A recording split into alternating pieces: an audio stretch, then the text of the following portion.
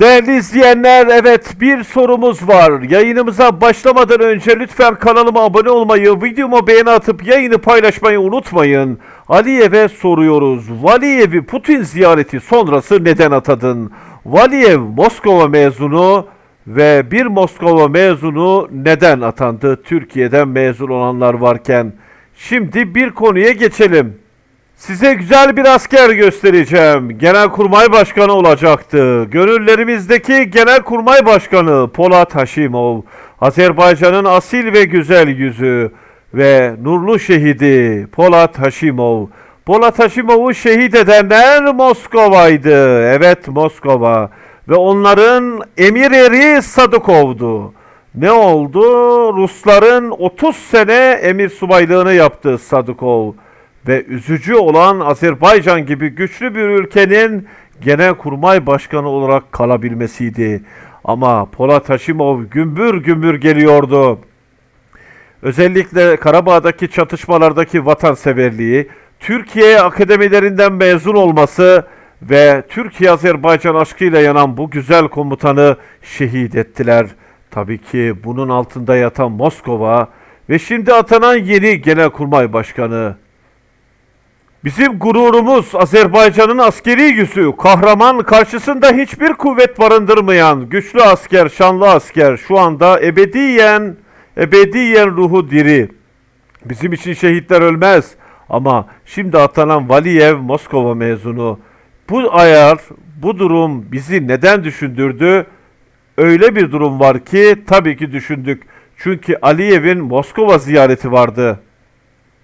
Evet, Aliyev'e 3 sorumuz var. Diyoruz ki Sayın Aliyev, Kremlin ziyaretiniz gerçekleşti ve Polat Haşimov'un şehit olmasında en büyük planlayıcı olan Putin, evet Putin'e yaptığın ziyaretten sonra ivedi bir şekilde Genelkurmay Başkanı atadın. Kamuoyunda ve her konuya duyarlı, haberleri hiçbir zaman es geçmeyen analiz uzmanı neredeyse her biri ve gerçekten önemli bir bu konuda analistçi diyebildiğimiz Azerbaycan halkı. Ne oldu? Dediler ki Moskova ziyaretinden sonra atadı. Ve bu atanan isme baktığımızda, evet bu atanan isme baktığımızda mezuniyeti Moskova. Evet, mezuniyeti Moskova. Diyeceksiniz ki her yerde okuyabilir. Aliyev de Moskova'da okudu. Tamam da yepyeni bir döneme girdik. Askeri alanda Türkiye'de yetişen subaylar varken ve Polat Haşimov'u şehit eden Rusya'nın böyle bir hamlesi varken neden gidip de yeniden Moskova mezununu atadık? Sadece bunu soruyoruz. Yoksa yeni seçilen Valiyev'in dedesi Kafkas İslam Ordusu'nda savaştı. Cengaverce ve vatanseverce savaştı. Sadece biz sembolik olarak da olsa Polat Haşimov'u Türkiye mezunu Genelkurmay Başkanlığı'na yürüyor diye emir erleri, emir sekreterleri Sadıkova, evet Sadıkova koordinatlarını verdirerek Polat Haşimov kahramanımızı şehit ettirenlerin şimdi bu ziyaretten sonra böyle bir atamanın olması gerçekten kafaları karıştırdı. İkinci olarak bir sorumuz daha var. Evet değerli izleyenler, Sadıkov'u biliyorsunuz. Sadıkov görevden apar topar alındı ve alındığı söylenmişti. Karabağ Savaşı'nda kendisi ortalıkta hiç gözükmemişti. Sadıkov evet bu ara ne yaptı? En son Dubai'deki görüntülerini paylaşmak istemiyorum. Bir mayoyla görüntüsü var. Burada onun şov yapmasını, onun keyif çatmasını kimseye gösteremem. Ama şu var ki Sadıkov'un arkasında Rusya var. Azerbaycan'a diyor ki ona dokunamazsın. Bu belli. Evet, ikinci aşamada da diyor ki Sadıkov istediğini oynatır, istediğini yapar, istediği kişiyi önerir. Valiyev'i Sadıkov mu önerdi? Yani bunlar kafa karıştırıcı sorular. Çünkü biz savaş esnasında güven duyacağımız bir isim istiyoruz. Valiyev'i ben tanımıyorum ama Moskova mezunu olması, Türkiye mezunu Polat Haşimov'un ise şehit edilmesi ve Moskova ziyaretinden sonra apar topar Moskova mezunu bir ismin atanması gerçekten düşündürücü.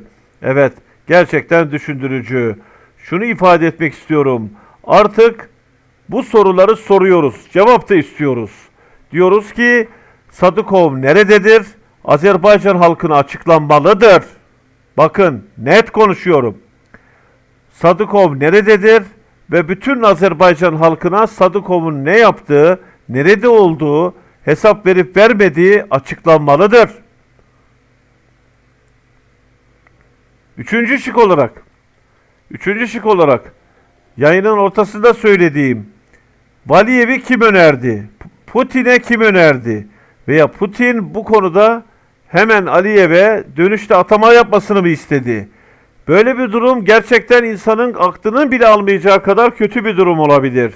Çünkü biz cephe hattında çok önemli bir genelkurmay başkanına ihtiyacımız var. Bakalım Valiyev nasıl bir başarı getirecek? Ama istediğimiz, evet demin de söylediğim gibi Polat Haşimov'u şehit eden anlayışa karşılık Türkiye mezunu bir subayı getirtmekti. Gelmesiydi. Üsler konusu için baskı yaptı mı Aliyev'e? Yapmış olabilir. Kıbrıs'ı tanıma diye baskı yapmış mıdır Putin? Tabii ki baskı yapmıştır.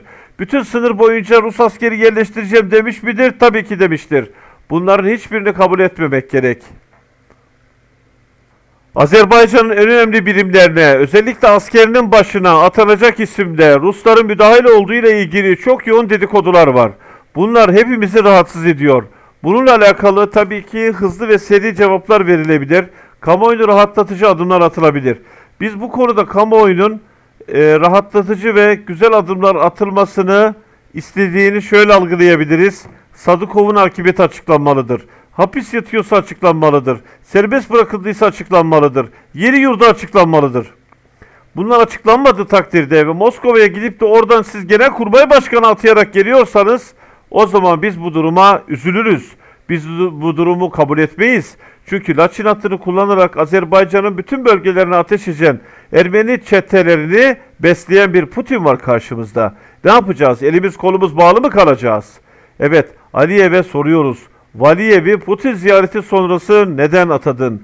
Valiyev'de Moskova'nın ağırlığı ve baskısı oldu mu? Valiyev kendisini atattıranın Putin olduğunu düşünürse böyle bir durumda neler olur neler? Bunları gerçekten düşünmemiz, bu durumları irdelememiz gerekiyor. Türkiye'nin acilen ivedi bir şekilde askeri üs kurması gerekiyor. İkili anlaşmalar ve Şuşa beyannamesinin içinin doldurulması gerekiyor. Süslü sözcükler ve güzel toplantılardaki alkışlar buna yetmeyecektir. Sayın Erdoğan daha ne yapsın? Sayın Cumhurbaşkanı Erdoğan gecesini gündüzüne takarak bir kere bile aylardır Türkiye'ye gelmeyen Aliyev'e karşılık gidip Şuşa'ya zafer için düşmanlara evet en büyük mesajı vermek için gece gündüz çalışan bir lider Recep Tayyip Erdoğan var. Ona da hem Kıbrıs'ı tanıyarak jest yapması gerekmiyor mu? Üs için çağrı yapması gerekmiyor mu? Gerçekten bunları soruyoruz. Şuşa beyannamesine sevindik. Bir an önce güzel adımlar bekliyoruz değerli kardeşlerim. Sorularımızı sorduk. Cevaplar bekliyoruz.